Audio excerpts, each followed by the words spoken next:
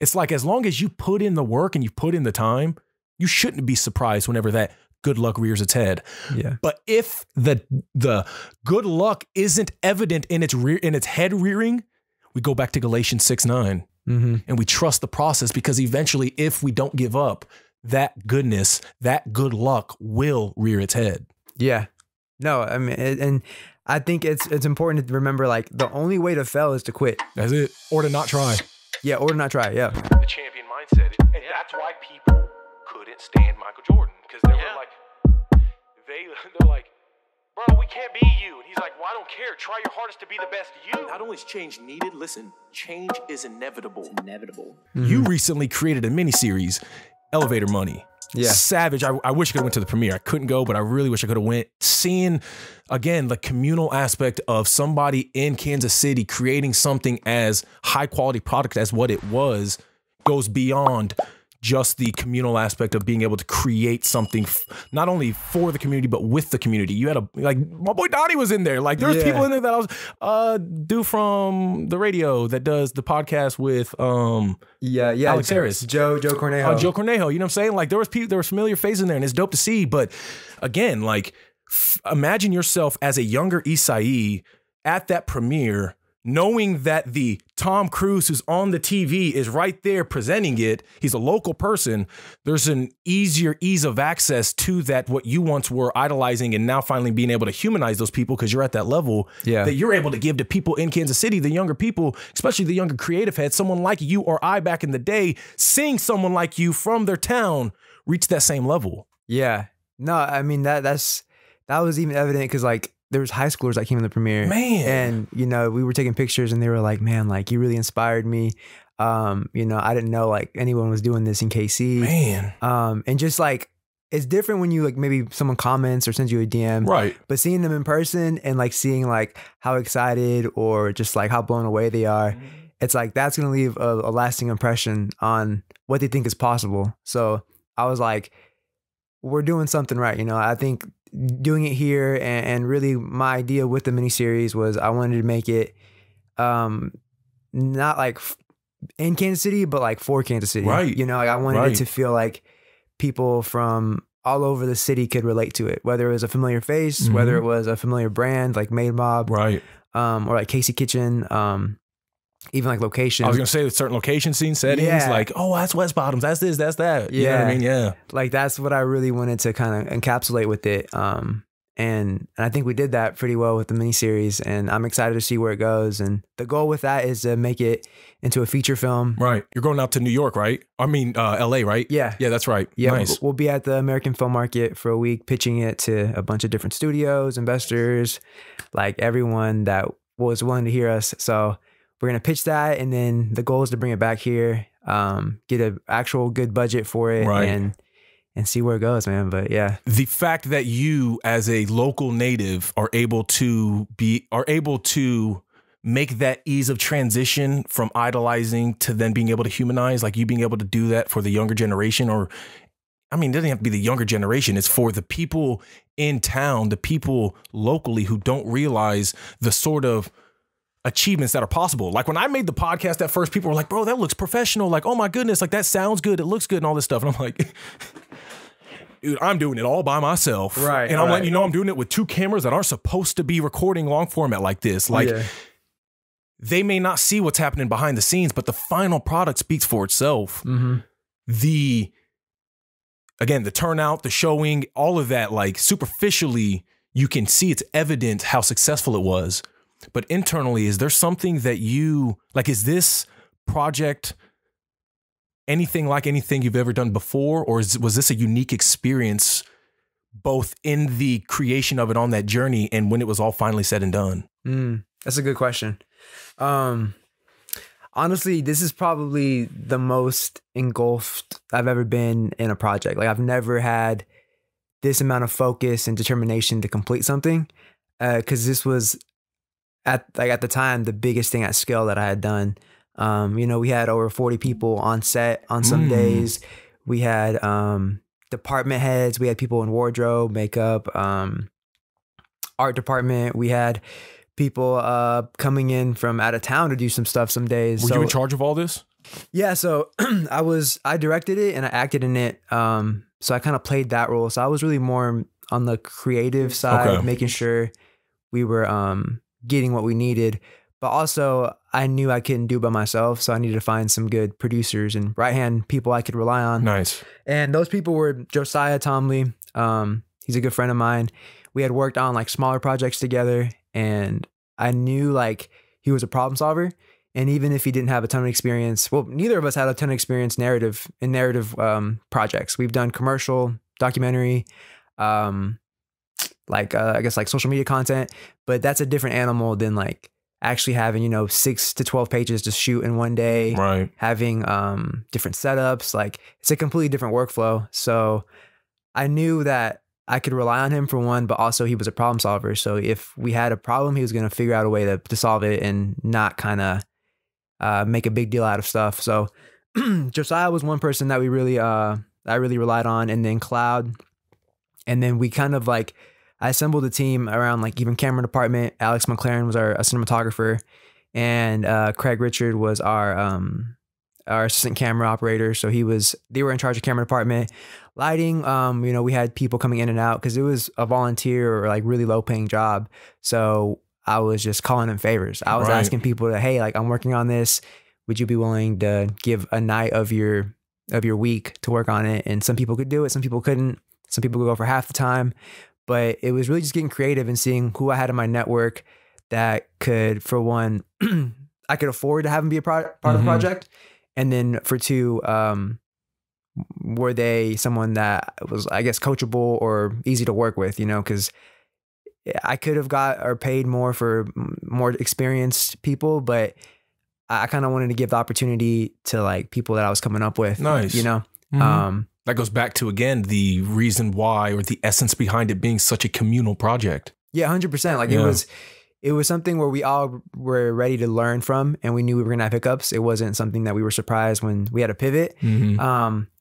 But it made it a lot more special throughout the process, because then it's like, we did this, This was a huge task that we had to accomplish. And on paper, we're not the most experienced in this field, but we killed it and we did it. And now we can do it again. But yeah, it really came down to knowing who to get in the right roles, and who to give a shot to, and who maybe someone that if it was a really, really important role, okay, I'll break a little bit more bread, make sure we have someone that is more experienced or can actually, if shit hits the fan, can know how to maneuver it. But luckily with Elevator Money, as long as we had our department heads, we were also able to give a lot of even younger filmmakers opportunities, people that maybe it was their first time working in lighting or working in art department or working on set at all. We had first time production assistants that it was their first set they had ever been on. And for them to come to a set that was, well organized, a lot of people on set, it was a fun experience for them and for all of us. It was like, okay, we're coming together as a team to do this, But yeah, like growing up, to kind of answer your question, I didn't really know exactly how it would work, but I knew, in different parts of my life when I left college, I was like, all right, I need to make money. I can start shooting weddings, right? Nice. And I was strategic. All right, let's go find like, people to shoot weddings for, a wedding company. I started working for them. And it's like, all right, like, okay, I made some money doing that. Okay, like what if I put this money for this gear? Then maybe I'll get booked for more like commercial shoots where they're wanting this type of equipment or these type of skilled DPs or whatever. So I kind of like was very strategic in moments in my life and doing research and being like, okay, this is the next step. And I think if I wouldn't have done that, it would have been easy to get lost or frustrated.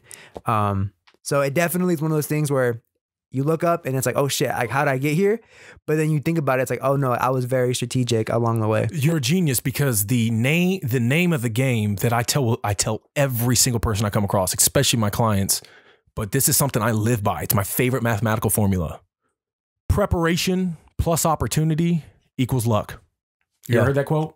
Seneca was the first, I think, person to actually say something to that capacity. But preparation plus opportunity equals luck. And so the more prepared you are when any opportunity comes, you increase the probability of luck. And so when you have your head down, all you're doing is proverbially preparing, developing those skills to where when the opportunity comes for you to shoot a wedding, for you to shoot a commercial, for you to shoot anything, you've been preparing. So now the opportunity comes. I think it's safe to say that's why you're not surprised that you've had such good luck. Yeah. Yeah, go ahead.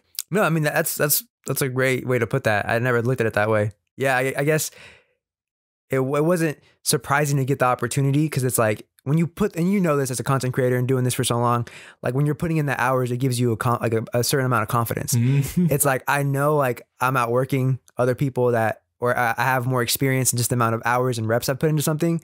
So when the opportunity comes, it's not surprising. You know, if Storyblocks hit you up and say, hey, we want to give you a $2,000 partnership, you're not going to be surprised. Like, okay, bet. It's, I've been doing this for 3 years. Right. Like, it's about time. Okay, bet. Let's do it.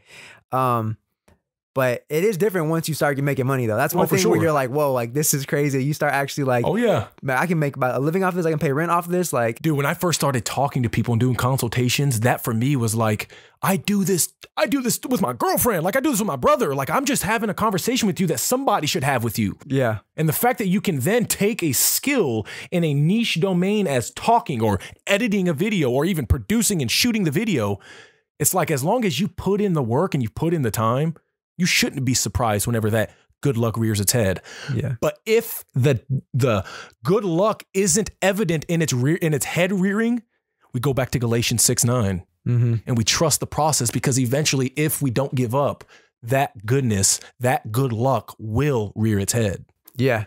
No, I mean, and I think it's important to remember, like, the only way to fail is to quit. That's it. Or to not try.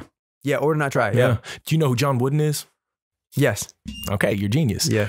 John Wooden, national NCAA, one of the best basketball coaches of all time at UCLA. He had Lou Alcindor, who's also known as Kareem Abdul-Jabbar, and he also had Bill Walton, Luke Walton's dad. Won, I think, 7 titles straight, 10 total, but 7 straight in the NCAA basketball. It's crazy for UCLA.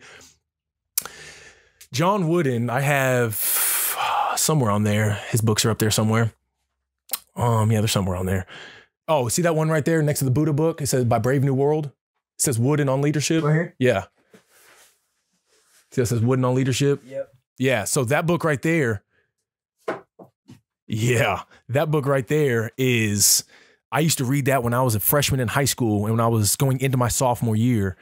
And John Wooden talks about, he would literally tell his team, and I had a coach in high school, his name was Fred Turner, Missouri Hall of Fame coach, one of the best high school coaches in basketball in Missouri.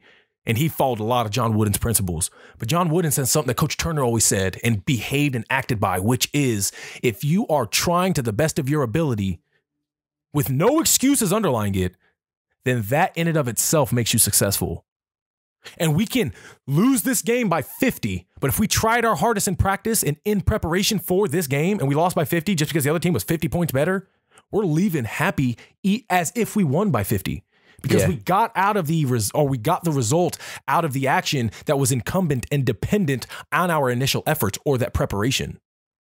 So if we have bad luck, let's say, we have to question and reassess what our preparation looked like. Yeah. And that was the essence of John Wooden's entire philosophy is success is defined by peace of mind attained only through self-satisfaction and knowing you made the effort to do the best of which you're capable. Fire. You feel me? That's crazy. Yeah. So yeah, it's dope. You have a lot of these. I mean, dude, none of this would even make sense if you weren't, and the success wouldn't even be where it's at in your life if you weren't embodying a lot of these ideas and principles fundamentally, from the biblical sense, from the integrity of how you lead yourself, let alone other people. And then you get to a point where you literally have 40 people on set one day. You're technically in charge of everything because you gave all these people the opportunities and you allowed all these people to be here as a result of your creative endeavors. And now, because of that, you're able to forever have the feeling of looking on screen, having 250 plus people watch you on screen and see that genius manifest into what it now currently is and will forever be for the test of time. Yeah. No, bro, that's an epic way to wrap that up. That was... Oh yeah, brother. It's dope, man. Hella epic, man. Bro, are you a motivational speaker?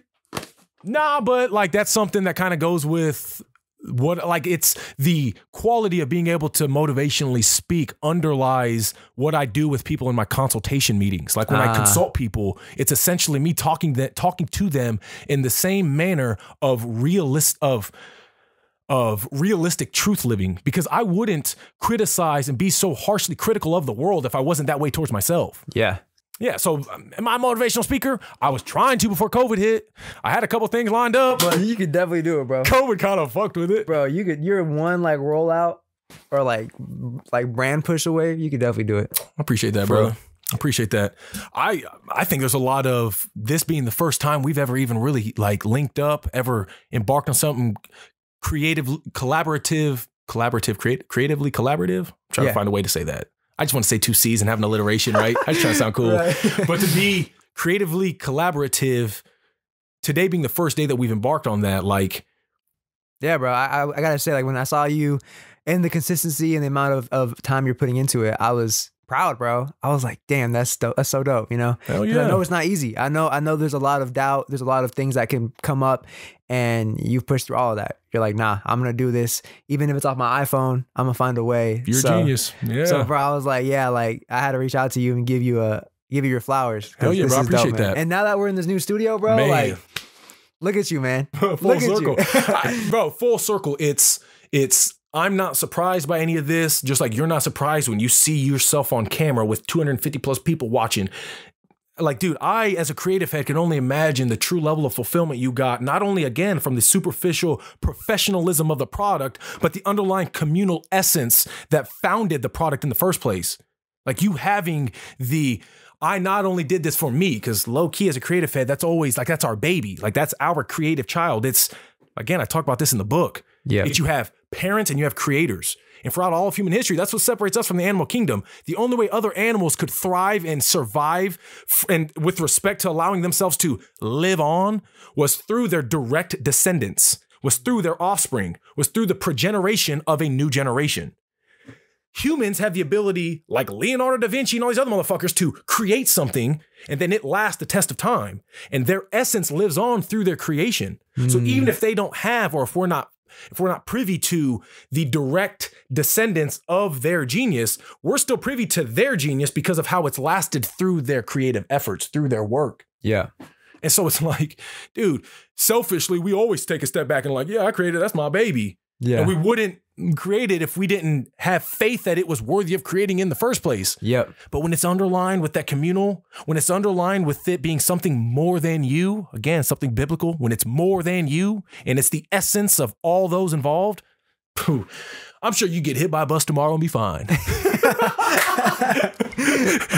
what I always tell people. It's like, my life's going good. I get hit by a bus tomorrow and I'm good. Yeah, no, big fact, bro. You know what I mean?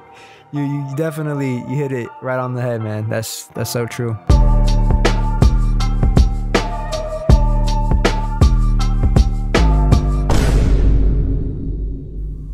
Thanks for watching that clip. This episode is brought to you by Manscaped.com. Support for self-sustained training is brought to you by the best in men's below-the-waist grooming. Manscaped just launched their 4th generation trimmer, the Lawnmower 4.0. You heard that right, the 4.0. Join the 4 million men worldwide who trust Manscaped with this exclusive offer for you.